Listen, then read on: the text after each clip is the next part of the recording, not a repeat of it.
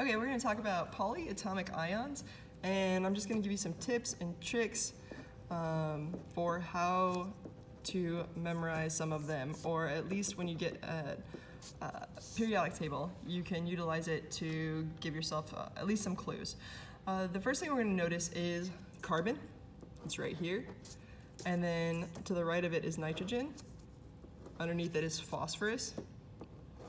To the right of that is sulfur, chlorine, and then under that is bromine and iodine. And we're just going to kind of form this little stair stepper, which includes carbon, nitrogen, phosphorus, sulfur, chlorine, bromine, iodine. In this case, we're also going to look over here and notice that chromium and manganese are together. So we're going to go ahead and take those two as well. So let's go ahead and write those down. You could write it on your periodic table, but I'm going to write fresh new ones just so you can see what I do. So we're going to go ahead and start here with carbon, and then nitrogen,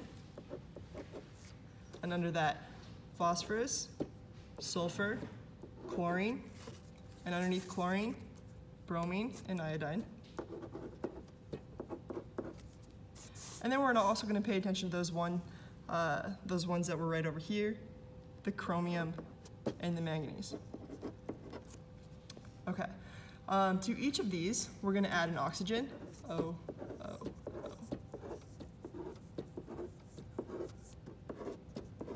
So we got cono, poso, clo, bro, io, chromo, and that should be fun to say. And now we're going to go ahead and start assigning charges to these things. I look at them in separate rows. I got one row here, another row here, a row here, here, and here. So essentially I have 1, 2, 3, 4, 5 different rows. And now I'm going to go ahead and look at charges again. This has 2 things in this row, so I'm going to start with a 2 minus here and a 1 minus here. This has 3 things, so I'm going to start with a 3 minus, a 2 minus, a 1 minus.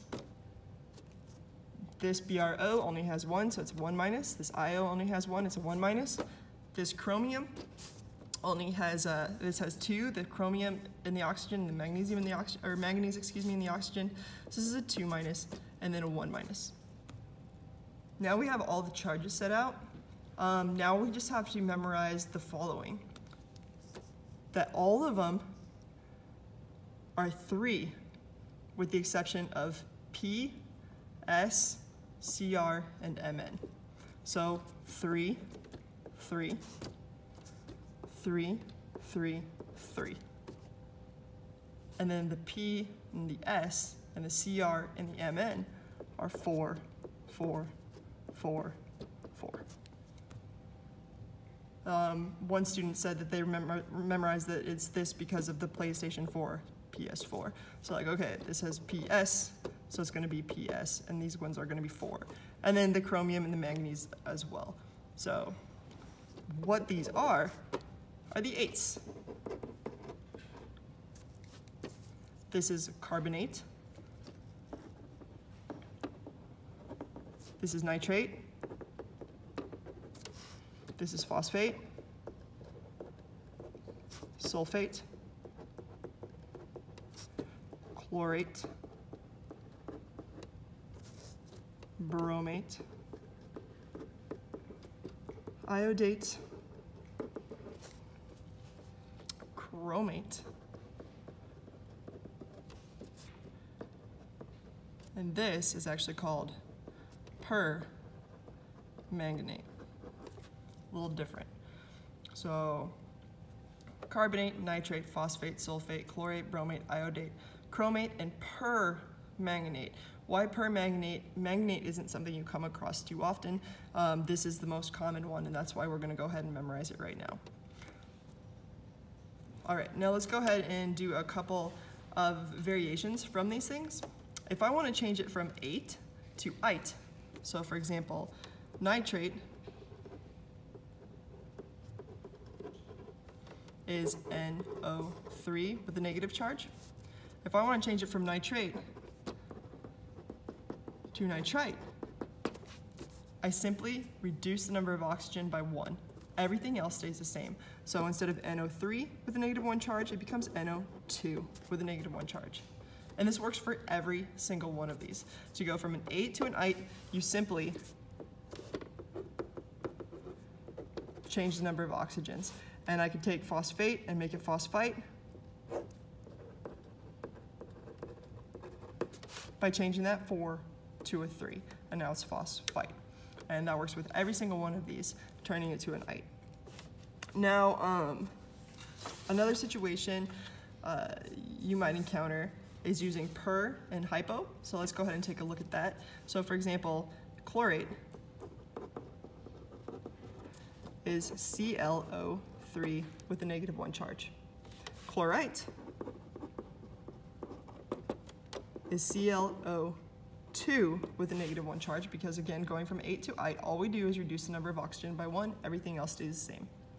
But then we come across something else. Hypo means less, so hypochlorite would be even 1 less chloride, or 1 less oxygen, excuse me. So it'd be ClO minus. The opposite of hypo is hyper, but they shorten it to per. So perchlorate is simply ClO4 negative. It's got 1 more oxygen than chlorate did.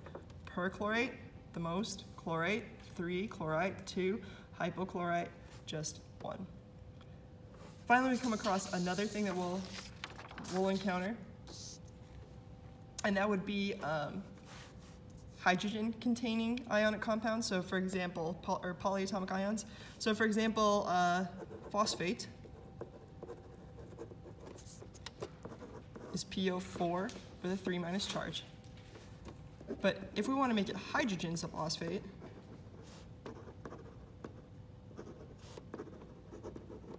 essentially what we're doing is we're going to add an H plus to this phosphate.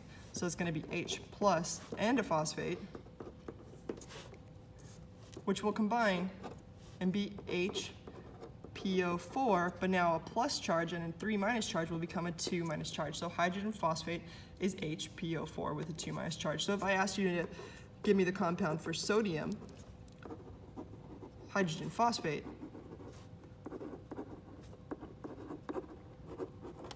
well, you know sodium is Na+, and hydrogen phosphate is HPO4 with the 2- charge. The only question is how many of each do you need to cancel them out? Well, you just need 2 sodiums to cancel out the charges, because this would give you a 2+, this is a 2-, and Na2HPO4 is your answer.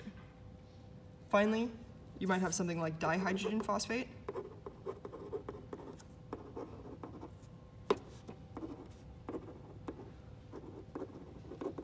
which is as simple as it sounds. Phosphate, again, is PO4 with 3- charge. Dihydrogen, now what you're doing is you're adding 2 H pluses. So essentially, it's going to be H2PO4, and now the charge is just going to be simply negative because we got a 3- and we're adding 2 positives to it. Our overall resulting charge is -1. And that is all.